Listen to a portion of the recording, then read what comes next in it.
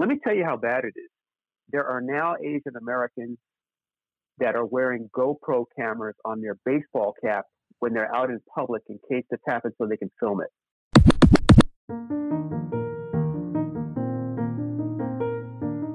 I'm Essen Zafar, and welcome to another episode of UnfairNation, the podcast that discusses our nation's rising inequity and social, political, and economic inequality, what it means for you, and what you can do about it. Every other week, we interview one person to get their perspective on structural inequality, and today I'm joined by Dr. Erroll Southers, a professor in Los Angeles, California.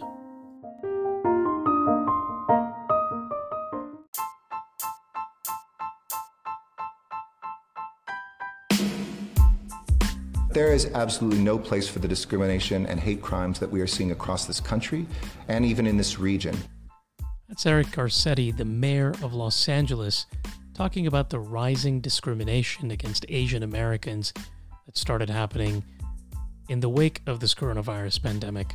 It's unfortunate, and our guest today is going to talk to us about this phenomenon, what you can do if you are a victim of this phenomenon, how you can get empowered, and if you are witnessing this phenomenon or know somebody who has been harassed or assaulted on the basis of their ethnic identity and some relation to the coronavirus, which doesn't exist, what you can do to help that person.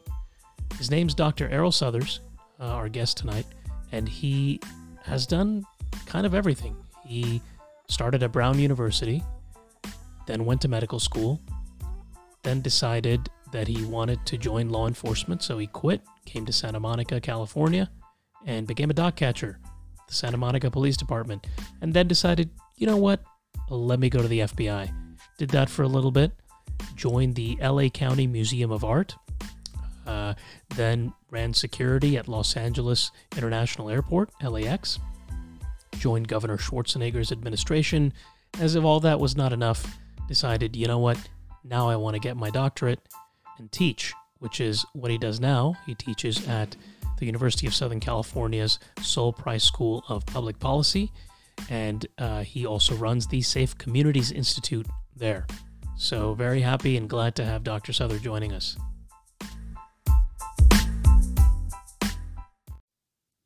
Dr. Southers. Yeah, I sound like I'm in a studio now. Yeah, you are. You're in a virtual studio. Well, thanks for being here. You're too kind. First of all, you and I have done this act many times before. Yeah. I think we should take this on the road. We did. We took it on the road. New York. That's true. Yeah. That's true. We need to restart that process. Yeah. Once the country opens again, we'll go on the road again, or we can go on the road virtually. We really should think about that. I've been listening to your Price talks, which have been great. The one that you did, and then where you talked about the virus of hate, and that's kind of what I want to talk about today. I'm gonna have done a little intro of yours, before this, so people will kind of know. I'm basically gonna say, what has this man not done? He's been a dog catcher. He went to Brown University. So hold on. He went to Brown University, then he became a dog catcher. After going to medical school. And then he decided, why not join the FBI? That would be nice. Then he decided to work for, I can't even keep track. Then you worked for the Los Angeles County Museum. Then you worked for the Airport Authority. Then you worked for Governor Schwarzenegger. Then you decided, let me try TSA. That didn't work out. No fault of your own. And then you said, you know what? What's left? Let me become a professor. Let me get my doctorate while I'm at it, and start a center.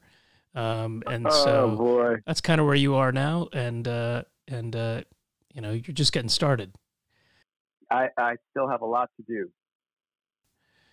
So, Erroll, tell me about the virus of hate. That's kind of what you've been calling this phenomenon of the rise of discrimination against Asian American communities in particular due to the coronavirus. What do you mean when you say the virus of hate? Well, first of all, I want to thank you for having me on today. I really appreciate that. I don't take these opportunities lightly. And secondly, I want to say that the virus of hate comes out of an article that I did early in April, where I talked about how extremists are viewing this COVID-19 as an opportunity. It's a time when all of us are focused on the global pandemic. They are focused on recruitment, radicalization, furthering their cause, and growing their numbers. And in doing so, what's happened now is they've become more and more engaged, meaning these extremist organizations. They've actually been engaging in activities across the country, targeting Asian Americans, targeting immigrants in acts of, if you will, shunning, actual violence, and other incidents, under the guise of, again, pushing their agenda. So this, if you will, hashtag virus of hate came out of us trying to focus on making people better educated and more aware about their personal safety and some of the things that are going on as we are trying to face a global pandemic. You know, when we talk about homegrown violent extremists, we're talking about three different streams of ideology. We're talking about those that are racially motivated, those that are motivated by religion, and those that are motivated by issue orientation. By the issue-oriented groups, I talk about those who are engaged in anti-immigrant activities, anti-gay, anti-Muslim. It's sort of the anti-category, if you will, anti-government. And needless to say, and unfortunately, there are hybrids of these strains of extremist ideologies as well. And we see that, unfortunately, increasingly more often. Well, I do like the fact that you added the hashtag to the virus of hate. You're quite a prolific tweeter. What's your Twitter handle, Dr. Southers? My Twitter handle is eSouthersHVE, and the HVE stands for Homegrown Violent Extremism. I learn how to tweet every day from you. I'm not nearly as good as some people, that's for sure. And is this part of a wider phenomenon? You talked about HVE. How far back does this go? Well, it's interesting you should ask that question. HVE goes back as far as, let's just say at least decades.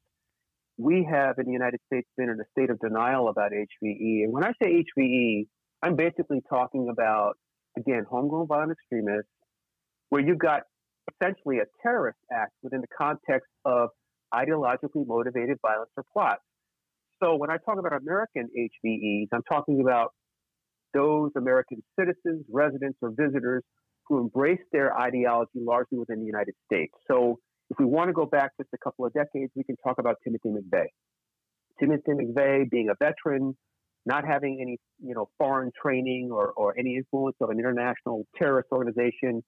He engaged his ideology, which was largely anti-government, here in the United States and acted out. And so that's what we're talking about when we talk about the context of HVE. It's been happening for some time. We, of course, as the United States got into this quote-unquote global war on terror after 9/11, we focused almost exclusively on those organizations internationally that were based overseas and focused on the Muslim religion, the Islamic religion, and lost sight of the growing numbers of groups within our borders here domestically that were opposed to the government, that were opposed to immigrants and people of color.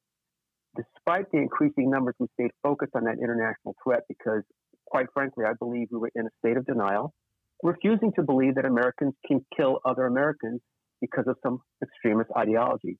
And we were very, very wrong about that. Do you think that trend's growing, the kind of domestic extremism?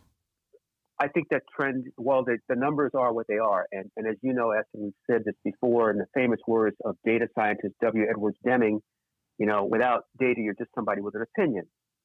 And so if we look at the numbers, if we look at the facts, since 9/11, there's been an incredible uptick in what I'll call non-jihadist attacks here in the United States.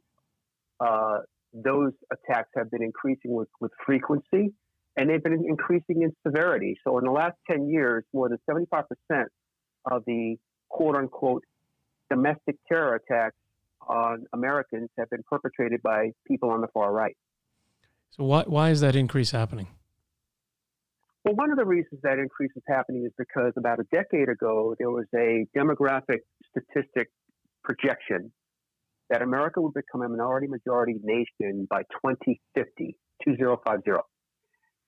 And when I visited some of those extremist websites, particularly those on the right, some were neo-Nazi sites like the National Socialist Movement and others, when I visited their sites, some of them actually had a time clock ticking down by years, months, and days to how many were left before the year 2050 would arrive, and that's how much time they had.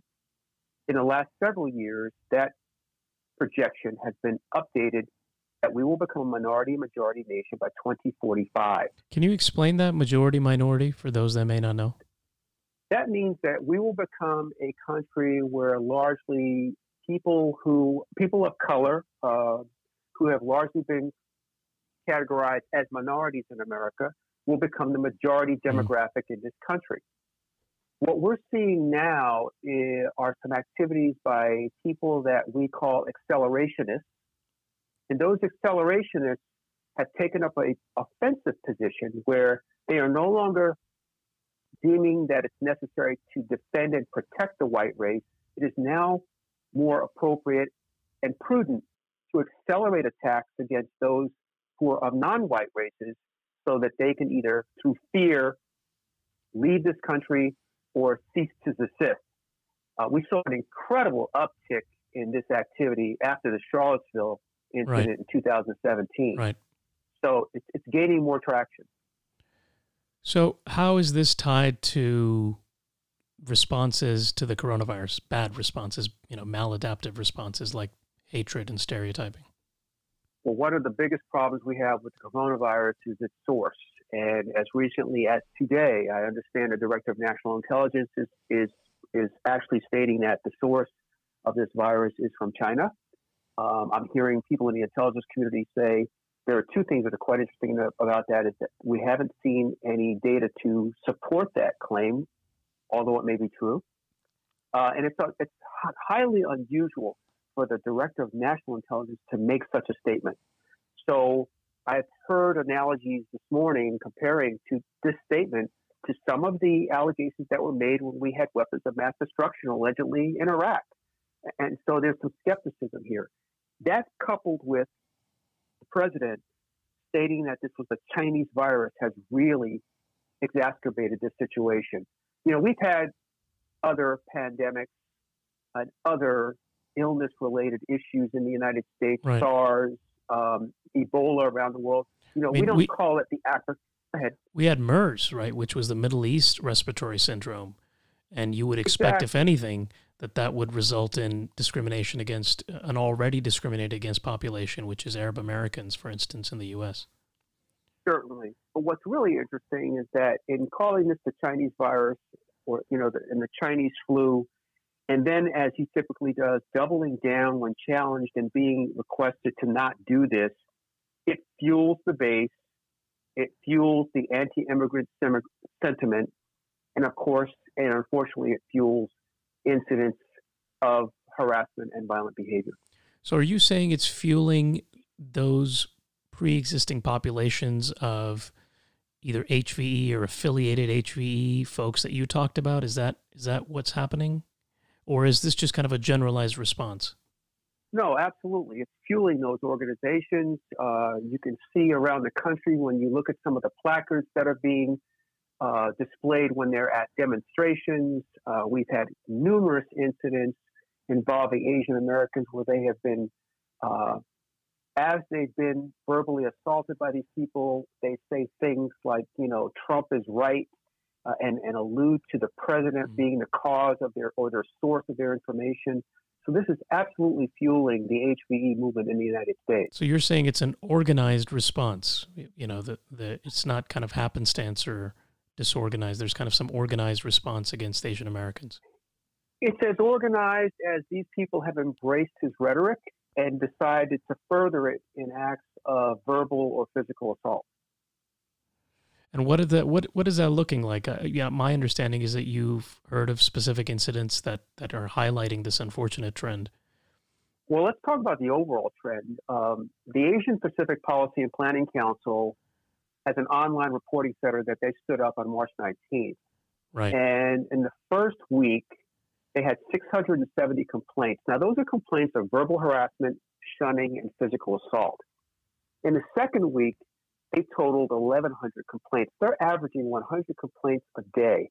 And as you and I both know, wow, complaints, particularly that are attached to or have a nexus to hate crimes, are grossly underreported. Correct. And so the really chilling element of that is that 32% of those complaints nationwide occurred in California. So that's particularly disturbing, and they're taking place most often in grocery stores, pharmacies, and big box retail outlets that we all go to when we buy, those items that people tend to hoard. And that's where they're happening. I imagine, I don't know if you've read the complaints themselves, but I'm assuming that these are kind of direct kind of harassment and not even indirect harassment or discrimination, right? For instance, we're seeing with African American populations where they are not directly being turned away from getting coronavirus-related relief at medical facilities in lieu of other ethnic populations. But from what my understanding is, this is kind of direct hatred or direct, statements against Asian Americans. It's direct hatred. And by the way, the people perpetrating this hatred are not exclusively white. I'll give you a coast-to-coast example of, for example, our metro system. In the LA Metro, 2 weeks ago, we had an African American who walked up to a woman and basically said, everything comes from China because they're effing disgusting, and looked right at her and said that. And then 2 days later, we had a victim who happened to be Asian American. She was wearing a mask in a New York subway station, and a man walked up to her and called her a diseased B word. And so here we are, 3,000 miles apart, in the same kind of transportation infrastructure where people are being challenged and threatened verbally as they're just trying to go from point A to point B. What are you advising people that are experiencing these issues? Are you advising them to call the police? What should they do? Somebody who's an expert and a law enforcement professional, former law enforcement professional, what do you advise for these folks? Well, let's work through two different scenarios. Most importantly, Sure. If the person is a victim, my dad used to always say the best fight to have is the one you don't have to have. So I always tell people when they're confronted this way, they need to put some distance between them and the person that is who's engaging them in this incident.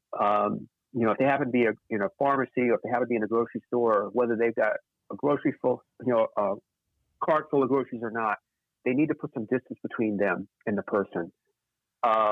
Obviously, the first thing to do is, if you've identify your departure route. If you can take it, take it. The other thing I'm noticing when I've read about some of these incidents is these perpetrators tend to take people on that are alone. So I urge people, and this isn't always practical, but if you go to these places, try to go with someone else. I hardly have seen very many instances where more than one person has been affronted or attacked. That's one thing. Witnesses, again, if you're witnessing this, distance is always important. Whether you happen to be Asian American or the same demographic of the person being attacked, consider your surroundings and keep your distance. If it's safe, I suggest that if you're a witness, move closer to that victim, because the person that's being assaulted verbally or physically, when someone moves closer to them, they feel a signal of support. And that's very critical. And I think that when a person sees who's assaulting someone, someone's moving closer to them to support them, they're probably going to cease and desist. If it's safe, film the incident. And I know we live in this cell phone, smartphone world where people try to film everything, but I see people trying to film incidents that really is putting themselves in harm's way. That is not a smart thing to do, but if they can film the incident, please do. And then last but not least, if you're a witness, follow up with the victim. Make sure they're okay. Strongly recommend that they report and they should report these things, because I got to tell you, there are instances in this country where the underreporting is just incredible numbers of underreporting.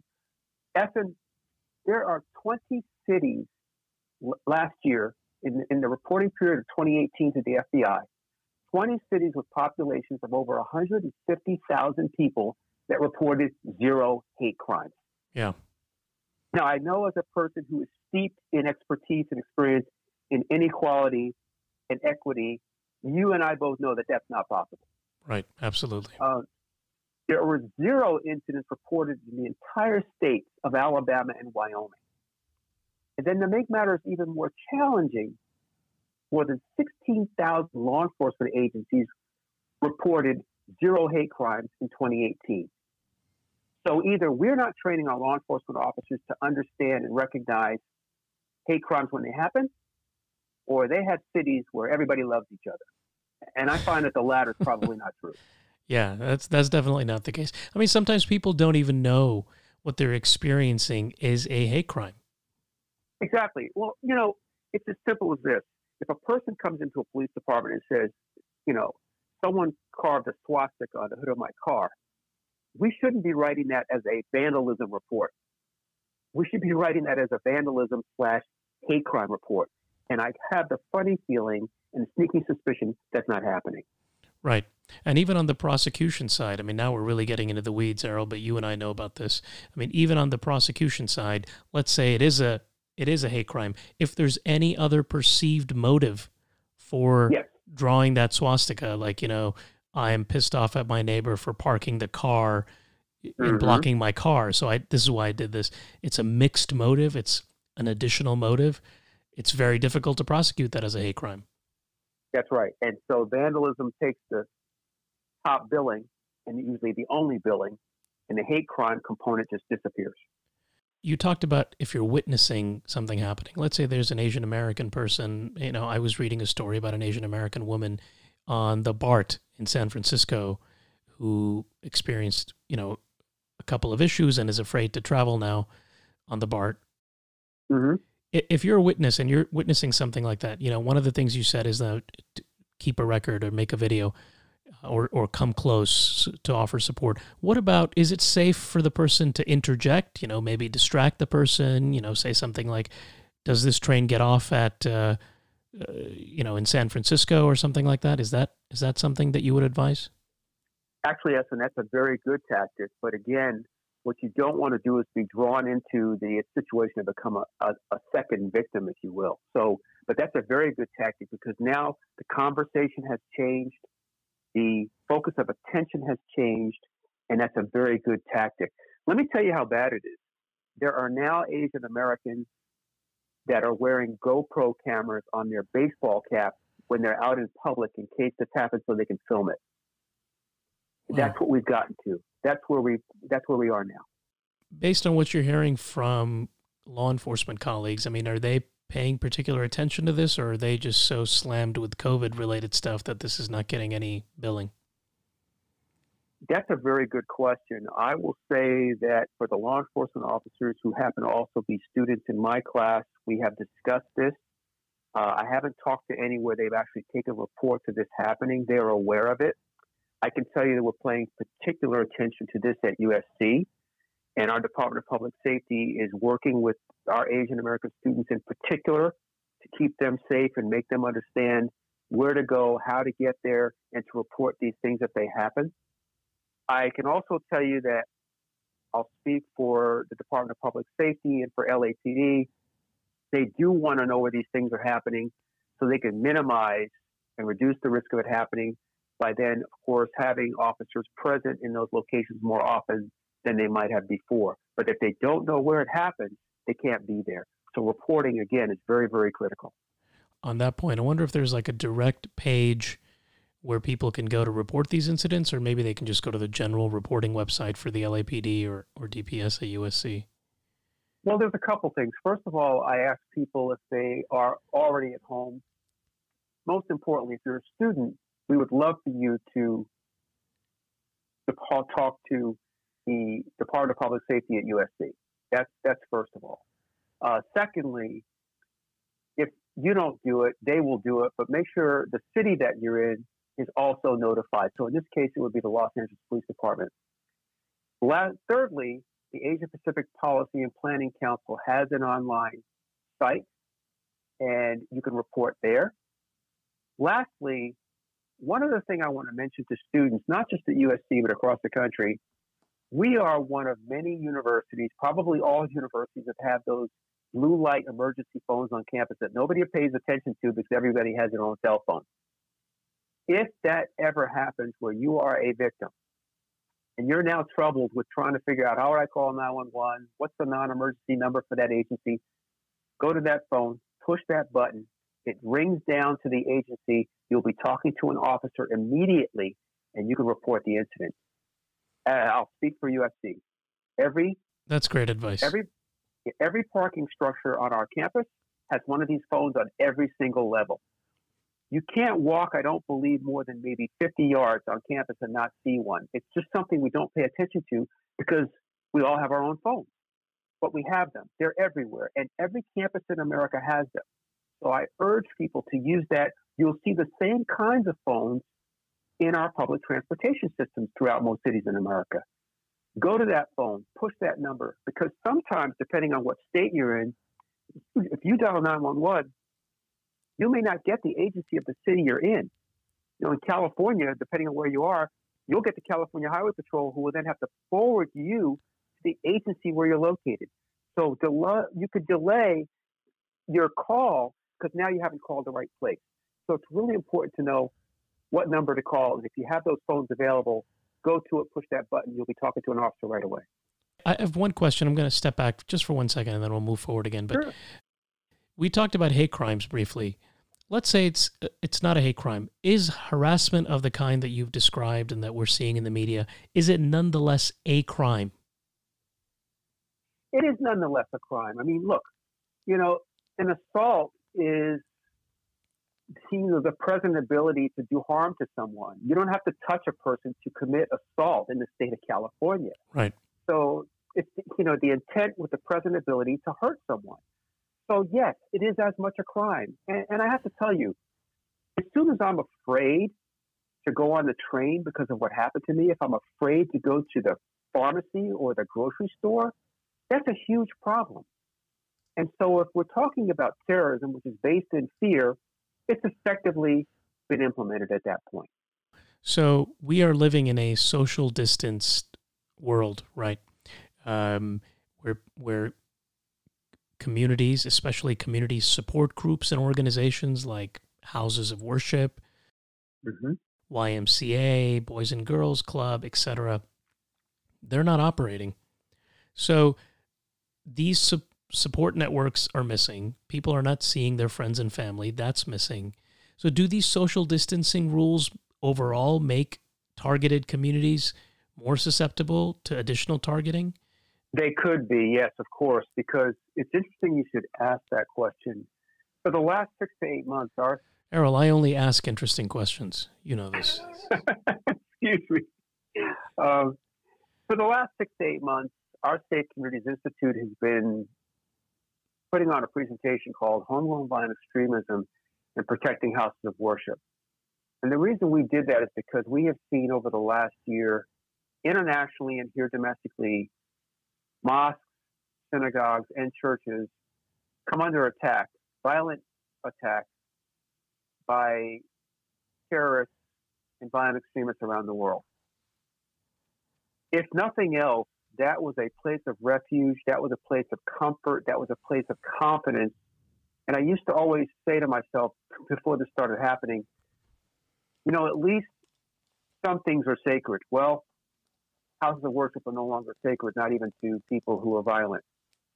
So now that we are socially distanced, I can't go to that place once a week or reach out to my pastor or my rabbi or my imam or my priest to just have that conversation. So we are obviously seeing the age of virtual communication, virtual counseling, virtual services.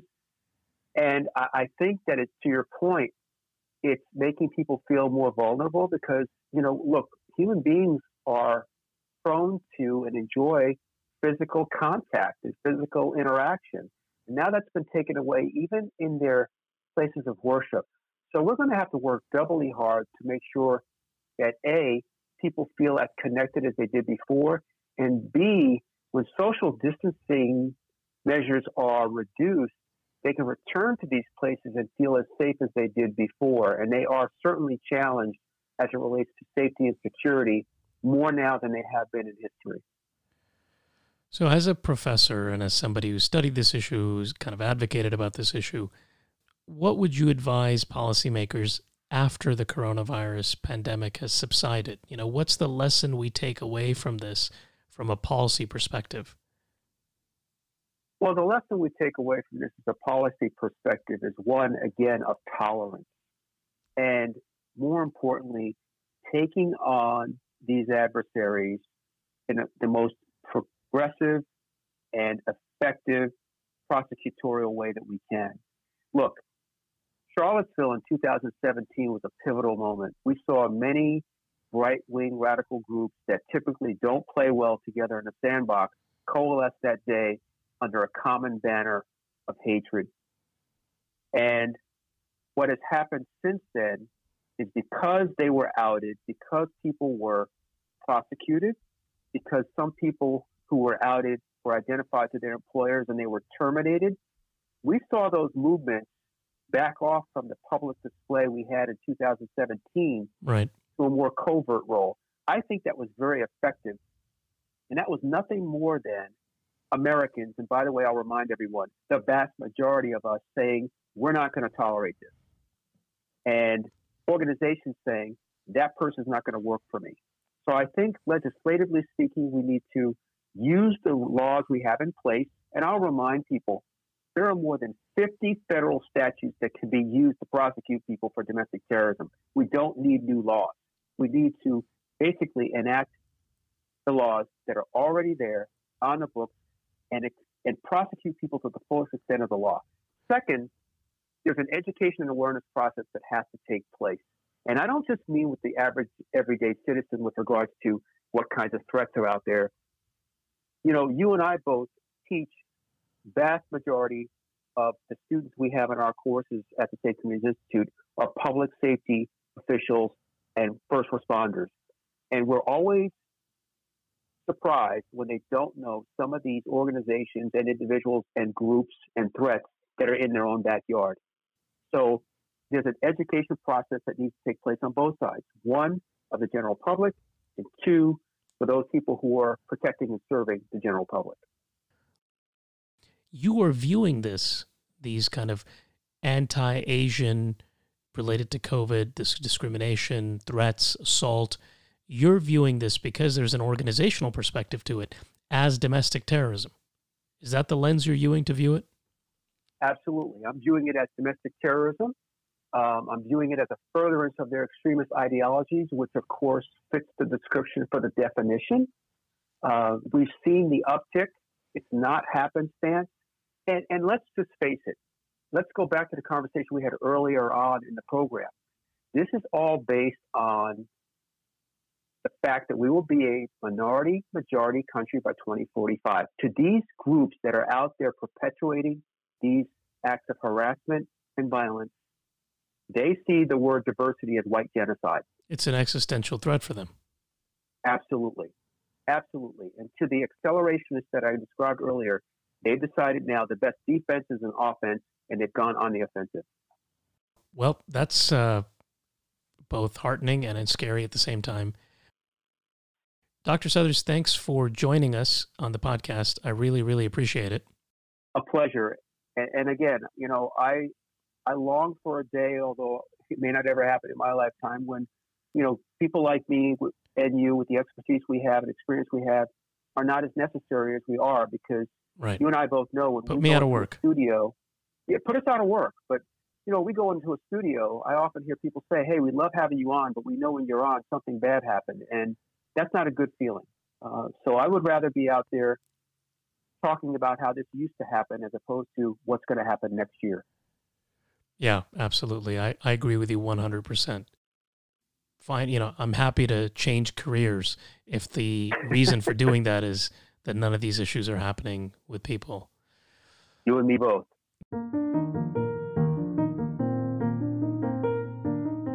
Hey, thanks for listening to another episode of Unfair Nation.